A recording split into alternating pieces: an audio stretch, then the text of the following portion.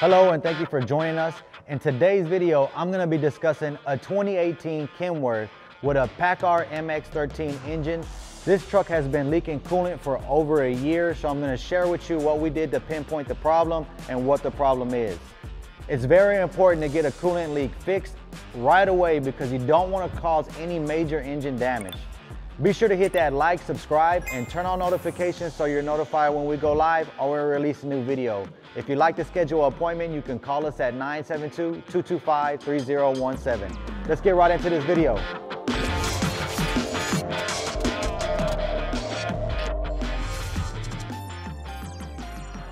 The MX13 is produced by Paccar.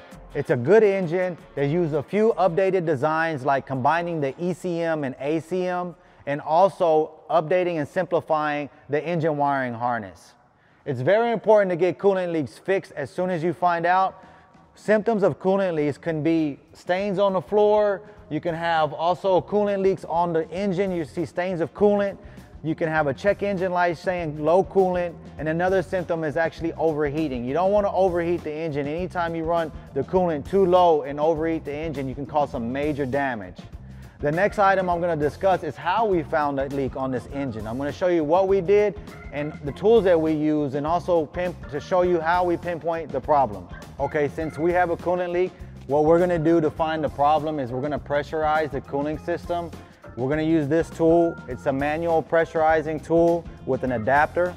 So all it's going to do is going to replace the current coolant cap with an adapter style cap so that we can install a manual pump. Now this manual pump is going to have a gauge on it. You don't want to go more than 10 psi. 10 psi is usually going to be enough. You want to make sure everything's nice and tight. And most of these hand pumps, some of them will be different than others, but most of them are going to be the same. This is a manual pump, and what I'm going to pump this up to, I'm only going to pump this up to around 10 psi. And that should be enough. We're gonna hold it there, and that should be enough to find where our coolant leak is coming from. Now, where we found the coolant leak is on the upper side of the radiator behind the shroud, which we're gonna give you some footage of that. You're gonna see the coolant coming out of there, and that's exactly where we're leaking it. Now, this is a common problem. I wanna explain the radiator assembly. It's basically just two radiator plastic caps, and on the center of it is an aluminum assembly that's clamped down, it's crimped down, and that's how the radiator caps are made, or actually the radiator assemblies are made, and they're housed in this radiator assembly here.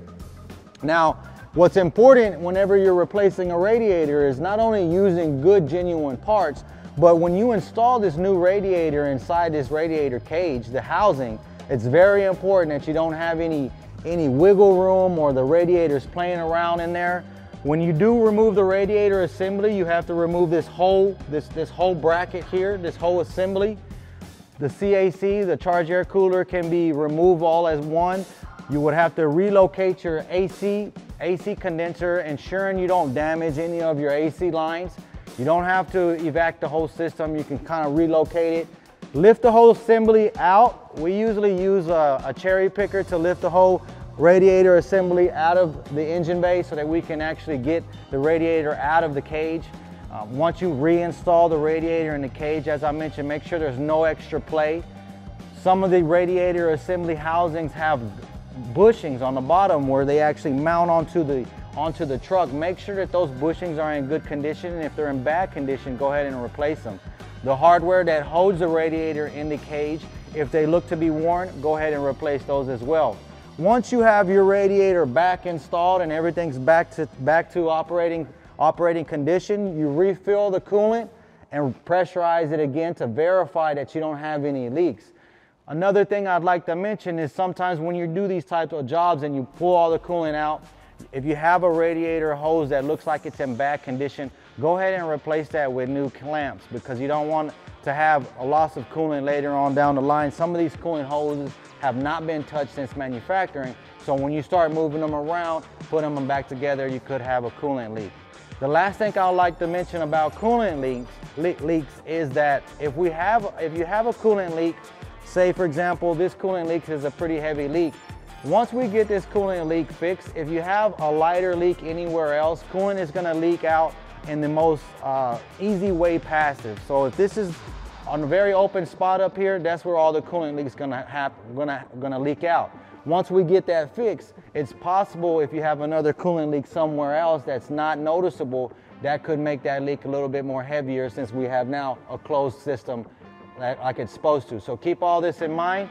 I hope this information was very helpful for you guys on fixing a coolant leak if you have a coolant leak on your truck. Thank you for watching. I hope you found this video useful. As I mentioned, coolant leaks can lead to actual engine damage, so get those coolant leaks fixed as soon as you find it.